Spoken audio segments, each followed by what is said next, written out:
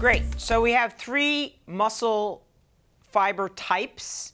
And as it turns out, we have three different types of motor neurons that are going to innervate each of these types. So one is going to innervate the slow twitch fibers, one's going to innervate the fast oxidative glycolytic fibers, and one's going to innervate the fast glycolytic only fibers.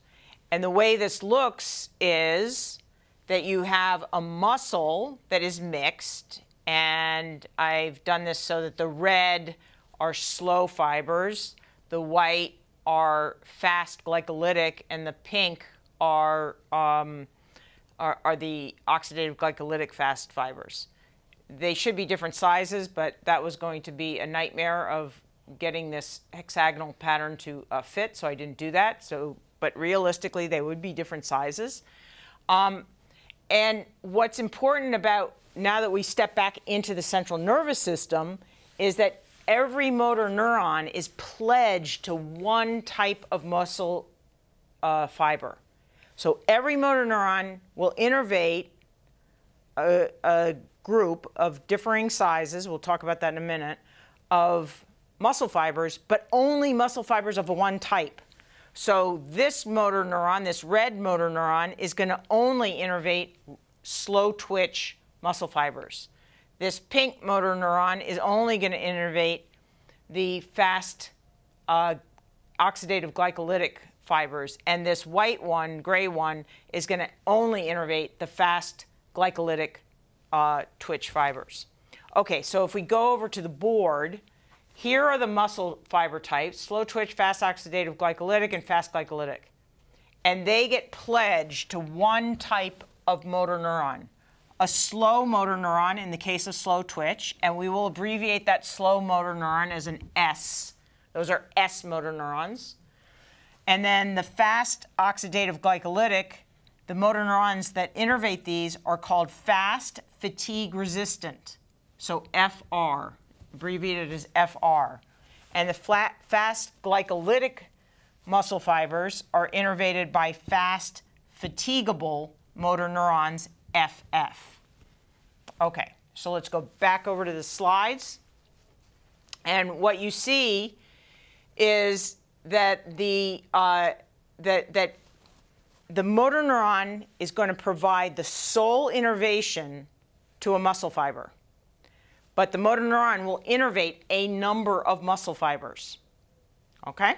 So the motor neuron and the muscle fibers that it innervates, that is the motor unit. That's called the motor unit.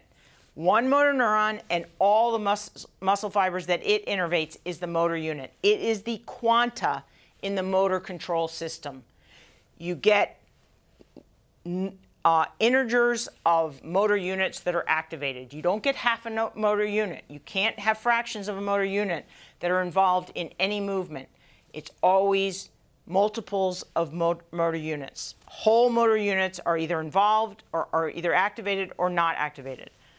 So there are a few consequences of the fact that motor neurons are pledged to one of these types.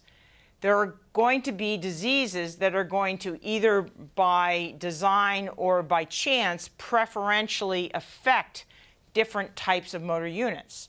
So let's say that you catch a virus that preferentially affects S motor neurons. What will be the result? Will that, if we have on one hand strength and on the other hand endurance, which one will be more impacted? Well, if you lose these, it's going to be endurance. Strength will be relatively spared, but endurance will be severely affected. In contrast, if you lose FF motor units, strength will be impaired, whereas endurance may be preserved. Okay? So that's an important point to remember. Now, remember that the maximum tension that can be produced by a slow twitch fiber is small.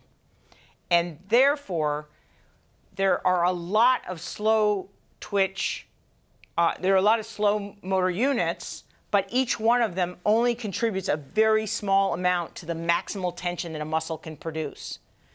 So let's consider that we have a mixed muscle, and this is the proportion of different motor units in that supply that muscle. So a quarter of them are slow motor units, less than a quarter are fast fatigue resistant, and a little more than half are fast fatigable. And what you see is that the slow motor units produce much. If you look at the total force produced by all of these motor units activated, all of these S5 of these slow motor units are going to only produce a little bit of force. And the fatigue-resistant motor units will produce less force than their proportion of the total number of motor units. Whereas the fast fatigables produce the bulk of the force. Each one of them has a big contribution to make, and so they are going to disproportionately contribute to the strength of the muscle. So those are the three types of motor units, and now what we're going to look at is how muscle tension builds if you excite an S motor unit, a FR, or a FF.